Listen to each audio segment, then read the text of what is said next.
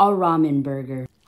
Drain your cooked ramen and beat it up, beat it up. Can I get some egg? Drop in your ramen so it can bind together. Get anything that looks like a circle. You could also use a cup if anything. Put plastic wrap on top because you're gonna form your bun. Your ramen noodles are going to go inside. Make sure it's firmly formed. Cover it and put something heavy on top like cans. Put it in your fridge for 15 minutes. Expose her. Get your spatula and flip it over.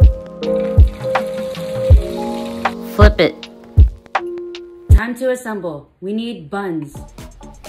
Not those buns. The other buns. These ones? The bottom bun. 2 times spicy sauce. It looks like blood. Arugula. Your meat patty with the cheese. Tomato. Seaweed. Scallions. And chili peppers because I like it spicy. Wow, look how beautiful it looks. That's what I call